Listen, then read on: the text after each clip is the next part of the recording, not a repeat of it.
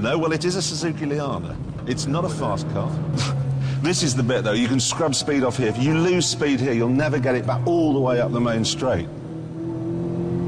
This is the home bit. This little bend here. This is where everyone goes off. How do you manage? Steady bin.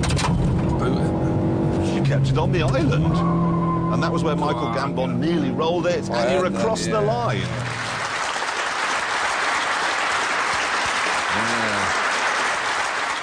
Seemed a bit slow, I think. I've been told the time. Go on, then. You want to be faster than Jonathan Ross? Yeah. I pity Jonathan Ross if you aren't faster than him. He will not let me... Vinny, J, 1 minute, 50... 51. 3! 53. So you're in there, faster than Ross can.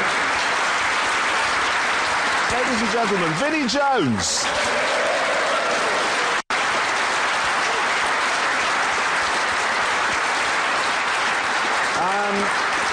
Now, this being a new series of Top Gear, we thought we'd try out a new presenter, OK? He's called James May, and on the evidence of what we're about to see, he is a blithering idiot.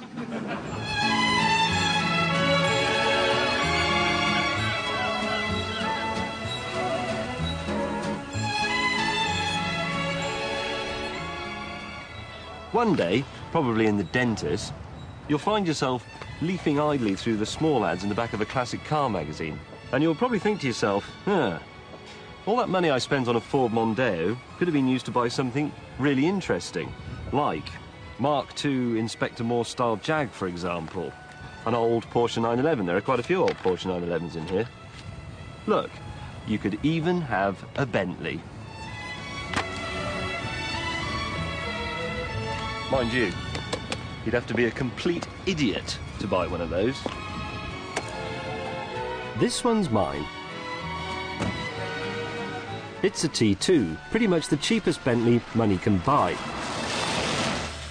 You can pick one of these up for 7 or 8 grand, but don't, because for that money it's going to be a complete bag of bolts.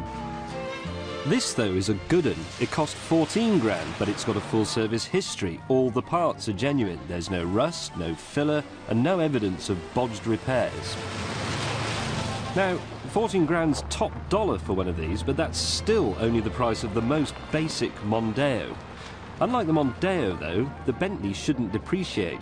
A Mondeo is a disposable item, but a Bentley's... it's a Bentley. So why do I like it, then?